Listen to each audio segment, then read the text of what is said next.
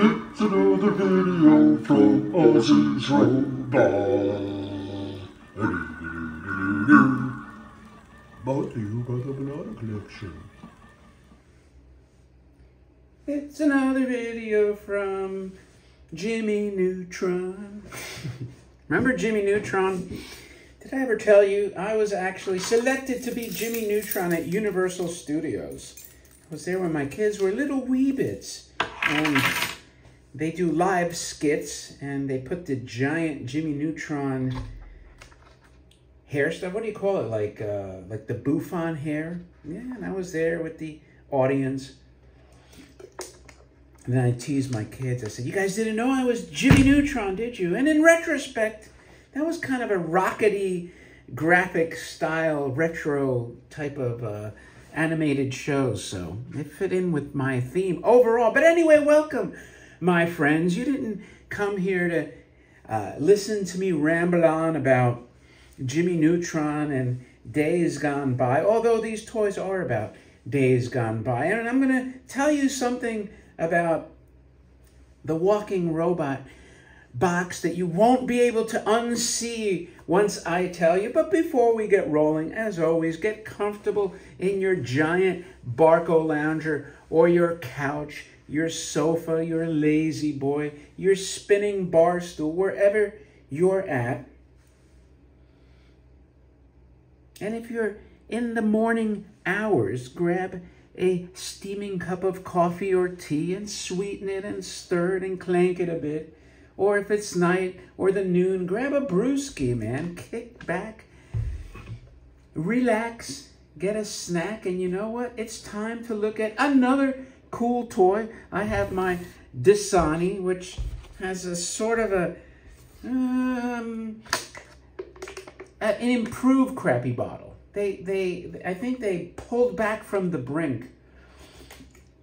I think they had their stress and dynamics engineers say, look, we can't make it any thinner, or we can't even continue with this thinness. It's ready to explode, you know, because when you see these water cases stacked upon each other, they must do stress testing, right? And they said, look, we're at the brink, man. We can't do this anymore. We'll lose as many as we save. So maybe they added a fraction of a millimeter, but it's not as flimsy, although it's still pretty flimsy. Anyway, if you're comfortably ensconced now and you have a snack in hand that you're chawing on, let's focus on this very cool toy and very rare example. I like it because it's so damn small. It could fit on the shelf with no problem, including the box. And we're going to get to the box in a sec. Before I do, also, do me a favor. If you're not subscribed already, click the subscribe and the bell thingamajig that's floating there so you'll get notified of all these videos. Okay, with all that perfunctory stuff out of the way, let's look at this box. I like this box a lot. And I got to tell you now, I'm going to tell you something. Once I tell you, you won't be able to unsee it. But when I first saw this box, I thought that this flying saucer was his barbecue, and I thought he was barbecuing something. In fact, it looks like he's ready to, grab a hot dog, a wiener, a burger or something, and stick it on that flame right there. It almost looks like the smoke's coming off, or maybe that's a burger on there. That's the impression I got. I'm like, why the hell is that robot barbecuing over there? And only when I actually got the box was I able to realize that I guess that's a spaceship. But, who really knows? Maybe it's not, because look at the scale. Is it really in the background, or is he looking it over and saying, that's where my burger is being made? So anyway, this is a tiny box. Look at this. What are we talking here? 4 inches? 4 inches. Nice and tiny. Gets the job done, though. And it has a nice depiction of the robot. I like the artwork on it. Of course, the robot looks better here than most of these typical paddle feet winders. The side only has just some cool writing. I like the font, this particular blocky font that's slanted forward. Did they spell everything right? For a minute, I thought it said maniacal. Now look at the side here. You got the cool robot. This time he's got a rocket. That is very cool. And in this tiny box, it packs a punch. By the way, this opens up like this. Just pull the flap open. Same thing here. And let's go to the other side. So it's a nifty little box. Now, a lot of people like this. They call it the polka dot version. I'm trying to decipher whether the designers were just freaking lazy and did this as a joke, or if they really said, hey, this is, you know, pretty cool. I actually do like it. It grew on me. At first, I thought, man, these guys really were lazy. And by the way, this is an SY. You can see the trademark here. SY Japan. Because they've reproduced this toy out of China. A lot of variations of these paddle feet. So don't get it confused with it. Cheap knockoff. Although they never, as far as I know, they've never reproduced this polka dot pattern. And you know, the face shield gives me kind of a Gort-esque vibe to it, right? I could just picture the beam shooting out of it. I wonder why they didn't make the box reflect this style. Now, out of all these little paddle feet, this is probably one of the nicest, if not the nicest box, and this is arguably the most valuable version of this toy.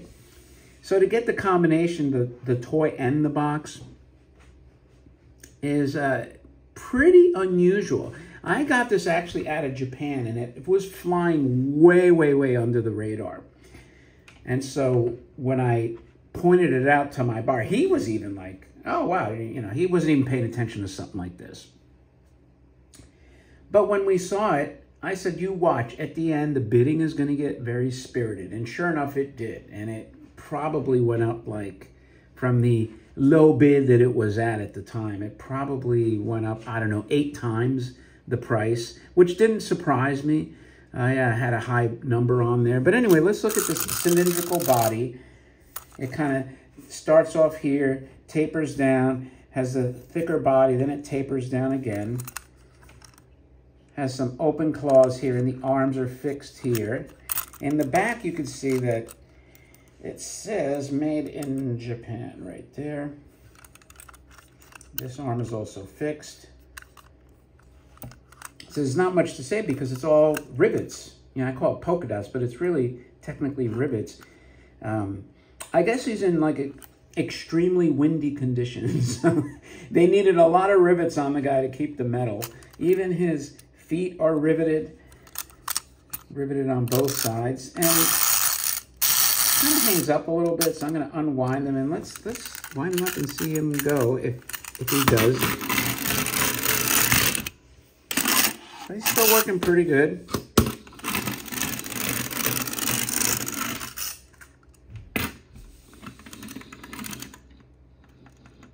I didn't even wind him that much.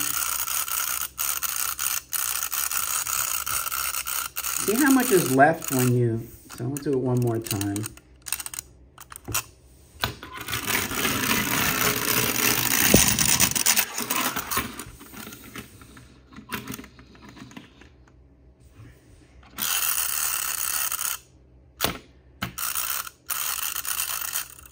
I like to get them all unwound because when I put them on a glass shelf, the last thing I want them is to kind of come to life and, God forbid, trip the motion sensor and trip my alarm in the process, or fall on another toy unless he's on the bottom, which he probably won't be. Anyway, this is a look at your mechanical walking robot by SY. Like I said, initially, I wasn't a huge fan of this. I thought it was goofy, but now I really like him just because he's so unique and different. And I love this kind of tealy blue metallic. It's not like a deep inky blue. It is kind of a tealish in when you have it in front of you. It doesn't look that way on, it looks more traditional blue on camera. And also the yellow plays off really well against the blue. So it's kind of a nice color combination. And the box is probably the nicest out of all these paddle feet walkers. So I feel it was a good score. So with that, as always, listen, thank you. I appreciate your time. And if you like this video, if you like tin toys and robots in particular, and all this other cool stuff that I have going on here, let me know by thumbing up the video. That's important to help these stupid algorithms. And I'll remind you too, if you like the live stream portion, let me know in the comments so I can decide whether I want to continue to do that or dial it back or increase it or whatever the case may be. So with that, thanks again, my friends, and I will talk to you later.